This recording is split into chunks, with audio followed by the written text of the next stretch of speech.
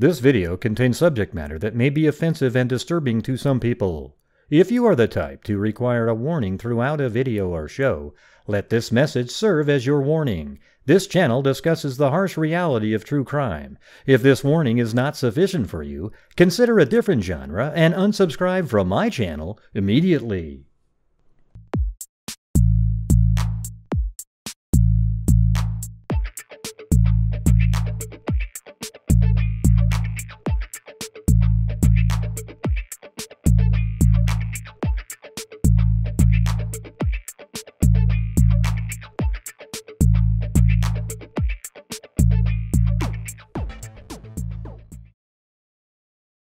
Things been going. This is Casey Valley, the brother of Naomi Irion. Is it Irion? That's how you say it, right? Yeah, it's Irion. Yeah. So how was the searching? How was the searching when you? I think it was yesterday, right? And well, we didn't find yeah anything related, which is actually in my book a good thing. Yeah. This is just a one big 10 square mile area that Lyon County isn't going to have to worry about using their resources to go after, at least not to the extent that, and they were involved in everything like that, but we covered way more ground than they could on their own, for sure. Okay.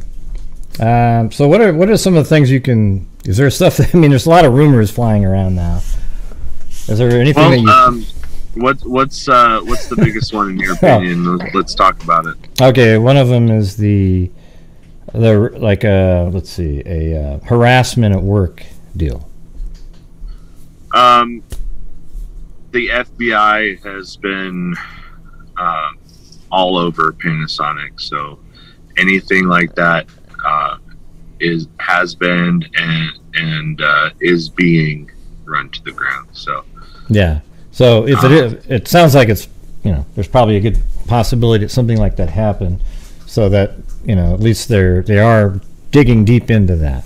So. Yeah, and there was a few incidents Naomi told me about, and the people involved, law enforcement knows who all of those people are, and yeah.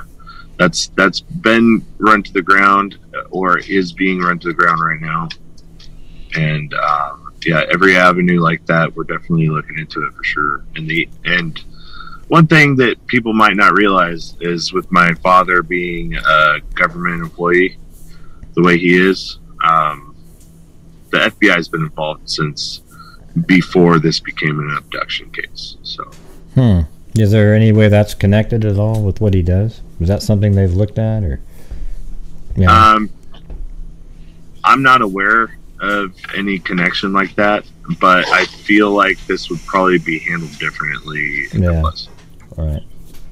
Yeah, I feel like I would probably be sitting next to a CIA agent right now if that was the case. So. Yeah. Well, let me show you something, because we were talking about the timing of the pickup truck, right? So we were talking about the pickup truck on the camera, and somebody, you know, observed, like, great, it's light outside, but it doesn't get light till about 6:55. So if it was 5 in the morning, even if it was at the first dawn, that's still a long, you know, the first light, that's still a long period of time in between the abduction and the truck on the camera there. I don't know any more than what's been released about the truck. One, I do know a couple things actually that I can say without releasing anything unintentionally, and that's this truck is either a 2021 or 2022. It's not a 2020. We can tell by the painted bumper. Okay. They started doing that in 2021, and between the painted bumper, the chrome door handles, and there's one other little tidbit, and you heard it here first, and it has either a sliding or retracting rear window, and that's a dealer installed option. It's very rare. So that's an important thing. That might be a good clue to track down somewhere. Yeah, exactly, and that should be in a press release here soon. and that's something that they've told me that. Oh, that's awesome. Okay. Yeah, that's cool. So, That makes it. I mean, that's old school police work right there. That's awesome, right there. Yeah, and there's, I mean, every type of investigation work you can imagine is going on here. But as far as the timing of that shot, I mean, the public has deduced where exactly that shot was taken and what time exactly it was taken and all that stuff. To the best of my knowledge, and none of that's been released to me officially in any way. Well, let me show you. Let me just show you what I got. Okay, do you mind? Okay. All right. So I'm gonna flip over to. I'm not sure how we're set up on here, but you'll just see. I'm on the screen, but you're not on this one. Okay. So here's like a mock of the, and I'm gonna show you how I do it. So this is in a program called 3D Studio Max, and here is the. What is it? The Sherwin-Williams factory here, right? Okay, so if you go to the same area on Google Earth here, and let's say you go over here, and that's exactly where his car was, because if you go down to the ground here and take a look at it, let me just show you. Right here, there's this slanted part of a fence right there, and that's exactly the same image that we have in, I think it's this one right here. So, well, you can barely see it, but see right there on the... Yeah. So that's the same spot, okay? So we got that, and then we also were able to, I just showed earlier on the show exactly where her car was parked right against this fence right here. It was a little bit more, to the west, kind of on the western side of that little... Like right here then? Right there? No, a little bit more to the west. Over here? More. It was all the way to the edge of that dirt, right? Yeah. Oh, okay. Weird, because I've got it on a camera. Well, I'd have to show you what. Yeah, it's kind of hard to see the pictures that the press did get. You know, they were from pretty far away. Nobody was letting them get. Yeah, right. Yeah. So this is right there. This is where the camera was that took the photograph. About right in this area, actually a little bit further back, because I'd actually got the. They took a shot from like probably. Well, not that one. This one, maybe right there, because you see this on the side, and it looked like the car was parked right over here. Yep, exactly. But it was over toward the end that's closest to where this perspective is. Okay, so we got that. But let me just go. Let's go back to the. And I was actually there. I got there before the detectives told me about it. Actually, so the detectives, because I saw on social media that. There was a bunch of police activity over there, and I tore out of my house like a bat out of hell. There's black marks on the pavement from when I took off. And, oh, wow. And I got over there. They found it, maybe it was 2 or 3 p.m. I got there around 4. And I sat there and I waited for almost 3 hours until they opened the trunk of that car, you know, just hoping and praying. Yeah, well, thank God. Yeah. There. You can just imagine. Yeah, it's a nightmare. You know, and I had a pry bar and a hammer, and they were holding me back, man. They were physically holding me back. So yeah, that would have been a nightmare. I needed to know. Yeah. So here, take a look at this. So you see this? This is the truck, right? And see the shadows on there? How they go out, and even a little slightly to the right of. Being parallel with the road. See how they're kind of angled down slightly a little bit like that? Yeah. Okay, so now let's go over to Google Earth. I mean, not Google Earth, 3D Studio Max. I set this up just like I was telling you. Let me show you again. So here it is on the road. There's the vehicle, like a mock vehicle. I just sort of put a rectangular cube and some wheels, and then put a camera up right at that spot. And then we'll look through that, and then I have in this program I have a sun system. So look over here on the right, I have it on 3/12. Now I think that's the date that they filmed this, so 3/12/2022 March, and then I have it at 3:20 in the afternoon. And watch when I render this, and it's also -8 time zone, which is West Coast from Greenwich time. And now look at that, see that shadow right there? That's almost identical. See that? Yeah. And so, I mean, this program is really, really accurate. It's not some gimmicky thing. This is a, you know, I pay $1,500 a year to have this program, and that appears to be the time. You know, it's whether it's exactly 3:20 or not, I don't know, but it seems like it's between 3 and 4 o'clock in the afternoon when this image was taken right here. Yeah, and like I've said before, and I've said this a few times, and I know I told you before, but they haven't released to me the details of how this truck is connected. But I looked every detective and FBI agent, and I'm telling you, these FBI agents that are involved, they're like somebody out of a movie. They're very serious people. And I mean, the detectives, they seem like normal guys, but these agents are it's like cliche almost, right? Like exactly. It's like being in a movie, and yeah. And I never want to be in a movie like this again. I tell you that.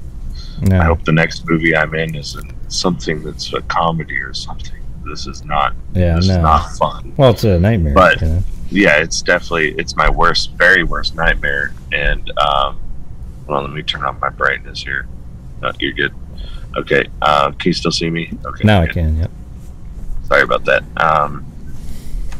Anyways, I had every detective involved in this, and my FBI agent contact look me in the eye and tell me that they did believe that this was directly connected and that it was very important. And that's all I have. I have to trust the process. Mm-hmm.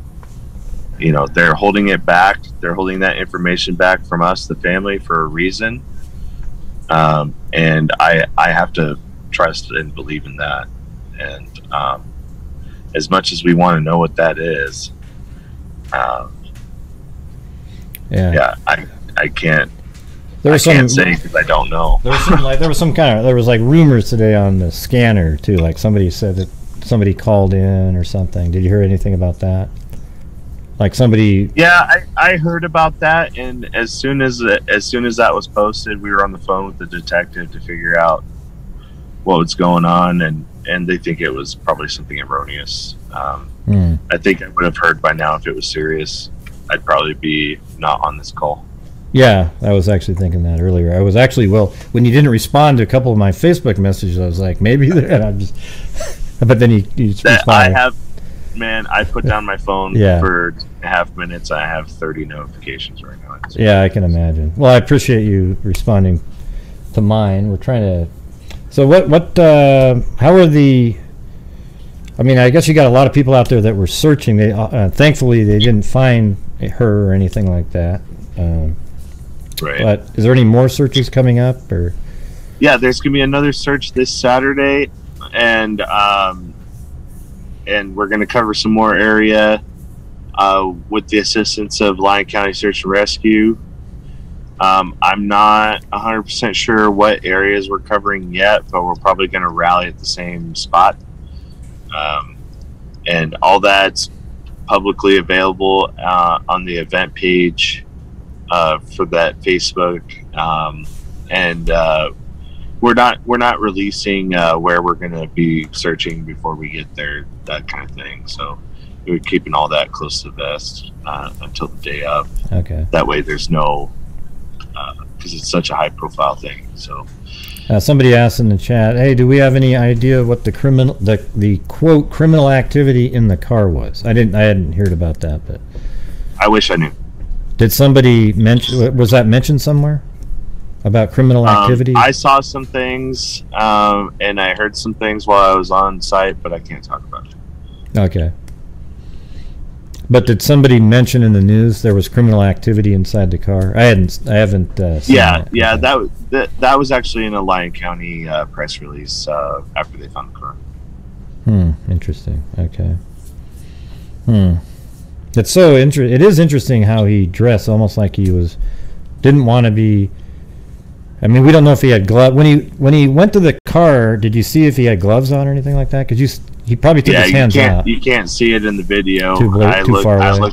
I sat there in that Walmart security office and I watched that video you know, trying to figure out any detail I could about this person. And honestly, all I got is that he's male, average build, average height. And that's it. I can't even tell, you know, if he was white or anything else, you know. Yeah, I mean, he's got a gray hoodie on of all, you know, just the most mundane stuff ever. Definitely that. I mean, I've got conspiracy theories in my head too, like everyone else, and you know, in my mind, this seems like too clean of a job to be something that was random.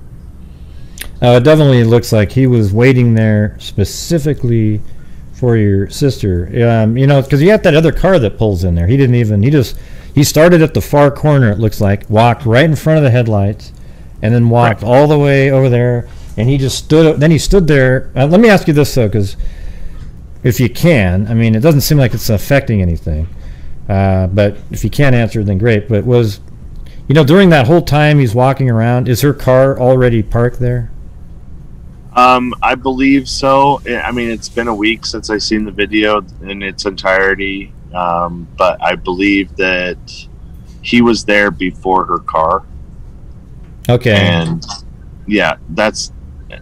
So you can see it pull in then. In part of the video, you see her car come in then, I would think. Yeah, I think so. And honestly, when I first saw this video, as soon as I saw, you know, the guy make his way over to the driver's side of the car and, you know, open the door and say or do something to Naomi to make her move over, and I saw her body language, from what you could tell with how grainy it was. I mean, because I've noticed over the years that she gets like, you know, jerky when she's scared, you know, that sort of thing. And I could pick that up, that body language, in this grainy video. Even it was obvious to me that what was going on was not consensual. It was not something she was doing voluntarily. So he definitely said or did something in order to make her move over. And and yeah, I don't know what to think about all that stuff.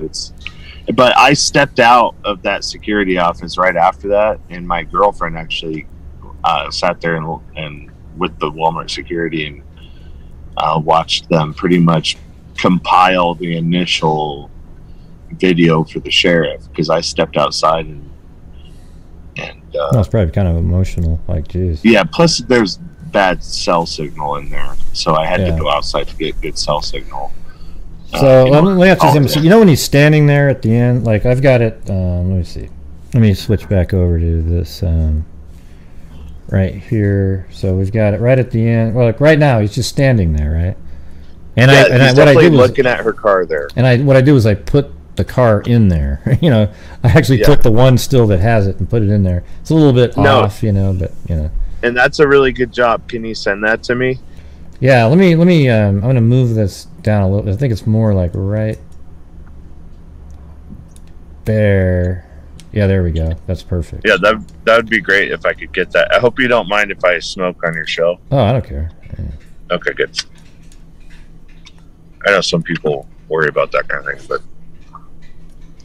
I don't usually smoke, but I occasionally smoke, and during this, I smoke like a chain smoker. So, yeah. So when he's standing there, is her car right there too? See, you got to keep in mind, I'm putting a still frame, so the car is going to be there the entire time in mine. No, her car came up while he was pacing. Okay. Yeah, while he was going back and forth on that yellow line there, her car came up, and then after she was sitting there for a couple minutes, he goes over there and looks, and this video cuts off before you can see it, but shortly after he spots her like that, he makes a circuit around that portion of the parking lot, maybe to make sure that there's no witnesses, that kind of thing. And then he goes back to the original spot and looks at her again, and then goes back around the back side of her car to the driver's side door. And I've already said the rest of what happened. So where he's standing right here, when he first stood here, just like he is right here, Her car is there right at that point, right? But it pulled up while he was kind of walking down, right? And then from here, does he walk like over here like this and do the loop, or does he kind of go around like that, or what?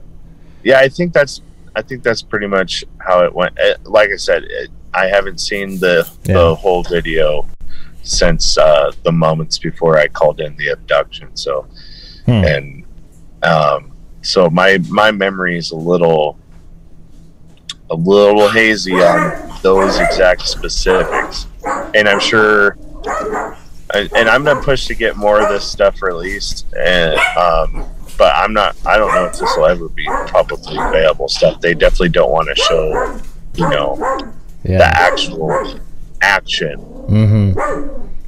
because it's traumatic and it's unnecessary. But yeah, it's not gonna help anybody.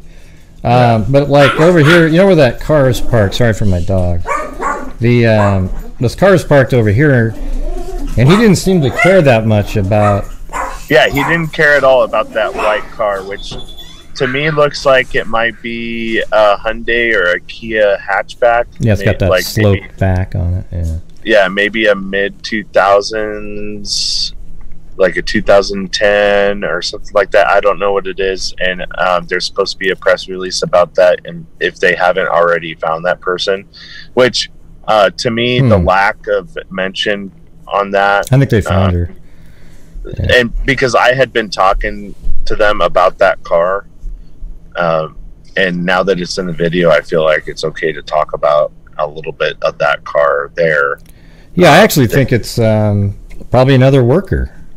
Yeah, I think it's probably it's either another Panasonic worker or an employee at Walmart.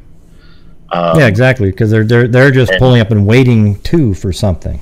Right. And if anybody knows, if anybody listening to this or watching this knows, if anybody's been in that parking lot on that morning, the 12th, between 4:30 and 5:30 in the morning, or they know somebody that has, they need to get in touch with the Lyon County Sheriff's Department. And if they want to stay anonymous, there is an anonymous tip line. And that's publicly available on the Lyon County Facebook page and everything like that. So I don't have the number memorized, but because I got a million things going on. But we definitely want to talk to that person for sure, because that person definitely saw the suspect. Like 98% chance of that person. Well, they definitely saw the person, except they, but they probably had a mask on, a little slit for their eyes, So it's like, even that they saw him, but they're not going to know if the person looks. And it was like I don't know, you can't see it really good in that video, but it looked like it was like a black, like a COVID mask, like a like a face mask somebody would wear during COVID. So that would go all the way up, which is weird because here in Nevada, especially here in the Reno and especially in the Fernley area, almost no one is wearing masks around here right now. So, right. Yeah. But it's still not that weird these days. It's not weird enough to be like, this guy's wearing a mask, let's call the police. No, definitely not. Yeah. It should definitely stand out. So if that person was there and they saw that, then they would be able to maybe give some more identifiable information on that person. Have they looked at anybody, like, I mean, you said that she was dating, maybe just dating different people or whatever. They've probably looked on her social media and tried to find any of those people too. They have all that. They've got it all, right? They have all of it, and as far as I know, I can't really talk about it very much because I've been really involved with that. Yeah. And I know a lot of stuff that I can't say, but just know that I have confidence that's either ran to the ground already or being run to the ground as we speak. Well, good. Well, it's good to know that are you appreciating their work at this point now that they got the FBI in there and like, whoa, look at that, All the work since Tuesday afternoon has been great. I have very little criticisms. I mean, they took a while to get the video out, which I had been asking for that for 3 days before they did it, which I thought was a long time.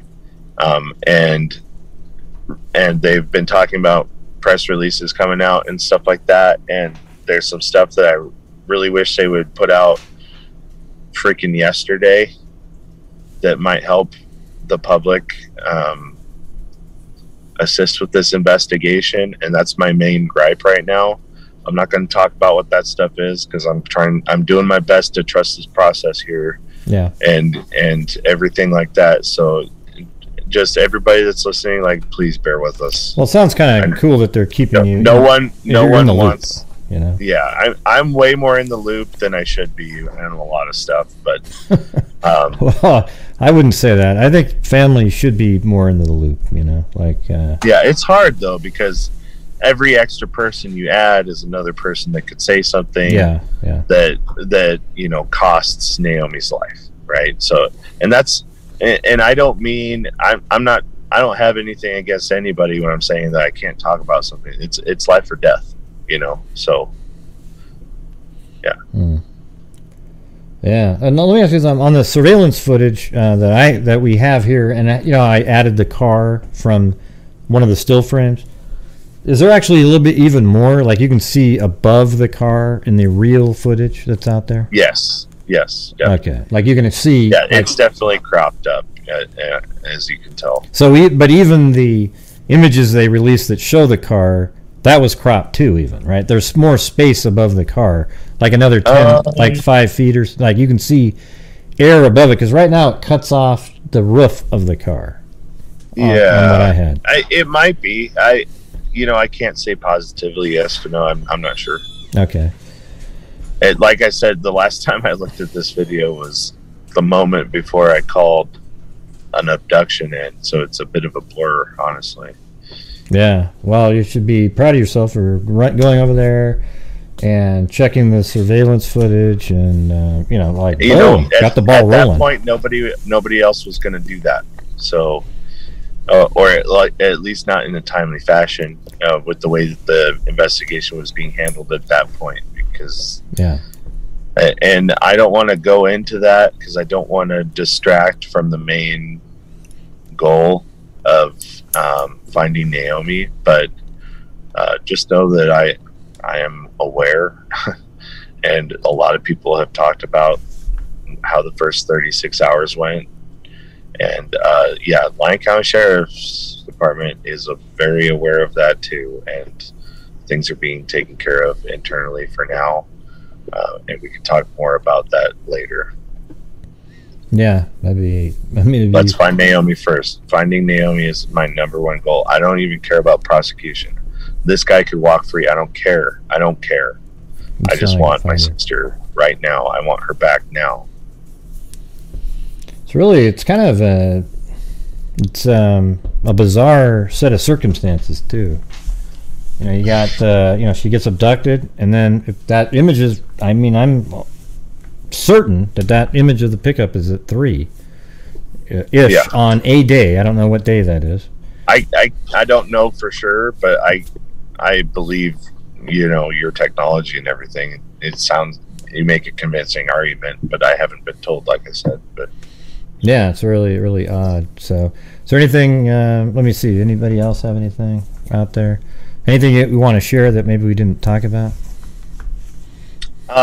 I just want to thank everyone, like the community, the true crime community, the Fernley community. When I was out at the public search yesterday, it was about over 700 people signed in. Wow! And there was people out there that hadn't signed in, so it was more than that. And just like there was people from Texas, from East Coast states, from all over California and Washington and Idaho, and I was obviously the sheriff's department was overwhelmed too. It took them like 2 hours to get everybody together, and everybody was so patient and everything like that. And my father led a prayer before we got out, and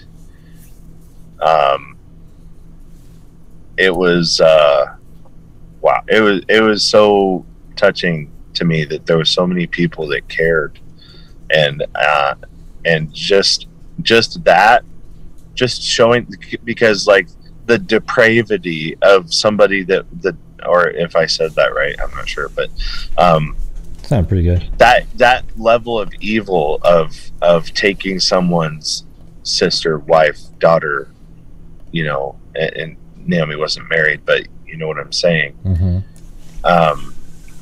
Like taking a person, you know, and the evil that's around that, and you know, whatever they're doing with her now or have done or whatever, like there's that level of evil, but there's also so many good people out there, over 700. Like I said, there's at least that many good people in the world, and as far as I know, there's less than that of extremely bad people that are doing this kind of thing. So and the outpouring of the community, I got so much food at my house right now, I don't have room in the fridge. Like, I was just in a Zoom meeting with my family, and there was like 8 people out, and they all had bags and all this care items, you know, like you name it, they brought it. That's awesome. There's little kids making cards, there's people handing out flyers, I think that's one of the beauties of living in a smaller town too, you know. I don't, big cities aren't really like it's that. just a small town thing, because there's people coming here and helping that are from all over, like I said. But well, I mean the food baskets, you know. Yeah, the food baskets. Those are probably local, but yeah, I don't know what they put in the water out here, but the women, especially in Fernley, in this area, are so strong and so loving, and they have made us family. And wow, that's awesome. I can't thank them enough. I don't know how to thank them. And the guys that have organized the search, those guys, I don't know them from Adam, you know. And it's a gentleman that had his father go missing and ended up being murdered and all this stuff, and he's taken us in his family, and he's doing so much right now. There's a lot of people that have taken time off work and like all this stuff, and then there's, you know, my work and everything has been, my job told me that you know, I work at Apple, and they told me, hey, this is your job, you're gonna do this until it's done. And that's very cool. It's amazing. I didn't know that anything like this was possible. Anything that's happened since Sunday night, you know, Saturday morning and Sunday night, you know, it's unreal. I feel like I'm like I said, living in a movie, living in a dream, a nightmare. But yeah, I mean, I always say missing persons cases are the worst, because it's just, you know, there's no answer. You're just always in a weird state of limbo, kind of, right? Like you're always waiting for something, but you know, and then I don't know. It's really frustrating for, I know, families, and I think out of all the different, like, even when there's murders and people they find the person, the body and everything like that, that's actually, it's horrific, but at the same time there's an answer to something. When there's somebody missing and it goes on and on and on, like the ones that go on for decades, I mean, those people just sit there in a state of limbo for all those years. I mean, it's just unbelievable. So that's why I hope there's an answer for that. Yeah. Every time my phone buzzes, man, my heart jumps, because any moment we could find Naomi, any moment. Yeah, well, that's definitely true. I mean, people are listening to the scanner, and hopefully that works. I mean, almost all the activity in like a 3 or 4 county area is related to this case right now. It's crazy. Yeah, that was that huge. There's that huge desert area you guys were checking out. So. Yeah. Yep. And we were out today checking some other areas. And my father was out, you know, checking some other places that maybe, you know, there's trafficking and stuff, and just putting flyers out, everything like that. And yeah, we're not going to rest until we find Naomi and bring her home. And we're dedicated, and this community is dedicated, and we're absolutely not going to stop. Well, I'll tell you what, you can come on here whenever you feel like it. You know, just send me a message, and boom, we'll just have you come on if you want to put out new information or anything like that. Yeah, sure thing. I wish I had more to put out, honestly. Well, I don't want you to give us anything that affects the investigation, but anything that you feel like, well, I mean, come on, knowing that the car is cropped, I mean, you know, it's not really. Yeah, I appreciate what you're doing too. Anything to spread awareness right now, and to help clarify things, and to, you know, maybe you know, there's a lot of conspiracy theories and stuff out there. There's a lot of crazy stuff, and the more of that we can squash, the better, because the focus needs to be finding her. You know? Yeah. So I don't know where, you know, my theory basically is that there you go. My theory is that the car was parked at Sherwin-Williams, his vehicle. The truck? Yeah, his truck. Yeah, his truck, not car. And then he walked, you know, like 0.6 miles over to the parking area, waited specifically for her, abducted her in her car, and then I don't have a clue what happened there, but I think he then at some point drove back with her car, parked it at Sherwin-Williams, got out of her vehicle, got into his truck that was sitting there, and then drove it east away down that road. That's all I know. And that's the only... And I don't know of anything solid that would conflict with that theory, honestly. Yeah. So that seems like a good theory as any to me, or maybe one of the best theories out there right now. And I tend to agree with that theory so far. Yeah, I'm just trying to use the, you know, just the logic part. I don't like jumping into a conspiracy right off, you know, unless there's something that points to it. Yeah. And you know, and to me, it seems that this person knew what he was doing, and he had planned it out. And it seemed like maybe it wasn't his first time, because like he never looks up at the security camera. He walks from off the property and all that stuff. And a lot of people are saying, oh, maybe it's crime of opportunity.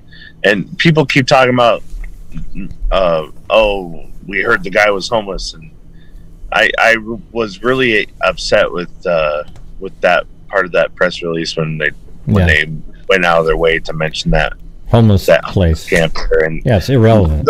Those guys there they're just there. They've always been there, as far as I know, as long as I've lived here, and yeah, I don't think they had anything to do with it. I know that they've all been talked to at this point, and I don't think there's any credence to that. And also, when's the last time you saw a homeless guy with a 1 or 2 year old truck? Well, or a 1 year or brand new. There are homes you can buy for $70,000 in some places. I mean, it's not far off. And around here, that's an $80,000 truck for sure. Yeah, so there you go. And vehicles are pretty expensive around here. I mean, assuming it was a local person, like a local homeless person, like it doesn't make any sense. So he wasn't a homeless person, and I feel like I can say that pretty assuredly at this point. But it seems to me like he knew what he was doing, and it was planned. It definitely looked like that. And maybe he knew her. I don't know. Maybe he had just cased that area and saw that there was somebody with a routine that was an easy target because she was in her phone, you know, something like that. And yeah, it could be somebody like she communicated with just a random theory would be like somebody that was on a dating app or something, and maybe he was interested. Maybe they even met one time, and she gave him a little too much information about herself, but she wasn't interested in the person, right? And then maybe he's tried to get a hold of her, so he got a little bit like, hey, and then he knew what her routine was through a conversation, or somebody she works with. There's a lot of different theories you could come up with. That's definitely possible. It wouldn't be unheard of if it was something like that. Yeah, definitely. I wish I knew, man. Yeah, I wish I knew, because if I knew who did this, then that means that we would have Naomi now. Yeah, and but I guarantee if the FBI is on to something that makes sense to them right now, guarantee it. I believe that. I want to believe that, and I hope that we have a quick resolution. I would love to go back to work next week just go. You know what you want to do? You want to go like this, right? I would, because you're not be able to do that. You're just holding your breath for like every second all the time. Yeah. And last night was one of the first times that we've really been able to get very much rest, and it's been a rough go for sure. And it's hard to describe everything we've been through, because it's all happened so fast. It feels like one big long day. And when I was in the Navy, and I was on submarines, and every deployment was like one big long day, and this is like that. The thing is, the only thing that I have, one time my brother didn't show up one time when he was supposed to, so I was freaking out, but that was almost irrational, me. But for people who have pets that you love your pet, it's not the same. So you got to multiply it times well, maybe not, because some people love their pets so much that, but like your pet runs down, is out, and you can't find them. You get that weird panicky feeling, and you're just like, oh my god, well, and you're just not it's like sure. That times a million. Yeah, that's what I'm saying. It's like that, just amplified. And I had a dog go missing, and he ended up being shot by a neighbor, and and the guy tried to lie about it, and it was like all this big dramatic thing, and that was nothing compared to this, honestly. And I loved that dog, and I had it since it was a puppy, and I got that dog as soon as I got discharged from the Navy, and everything, and I was medically discharged, and it was a rough go there for a little bit, and that dog was a big part of that. But that dog was a big part of me, coming into normal life, and that was the worst thing imaginable with the pet, that the pet was killed, and the guy lied about it, and the guy tried to hide it, and all this stuff. Like, you can't imagine something worse happening other than some type of torture or something like that, right? But that was nothing compared to this, honestly. Yeah, jeez, nightmare. So I don't want to keep you on here too long, but I really appreciate you coming on again. And so maybe just describe that thing that slides in the back. That's something new. Yeah, more is going to come out about that. And they're going to have pictures. They're actually going to do a press conference either tomorrow or on Tuesday, where they're going to have a guy from Chevrolet come and talk about every single thing that's really special. Not special, but really identifiable about like this unique, particular truck. Yeah, unique. Then there's like I said, there's those unique features, and they're going to have pictures, and it's going to be a exhaustive. Well, you also need to put a bulletin out to body shops who want to repair the unique parts. All of a sudden, well, now the guy goes, well, shit, they just mentioned my chrome handles. I got to go get those taken off and replaced. Right? See? Yeah, and honestly, I haven't run across anybody that hasn't heard about this in my daily business, and no one I know has either. And when they have, they give them a flyer.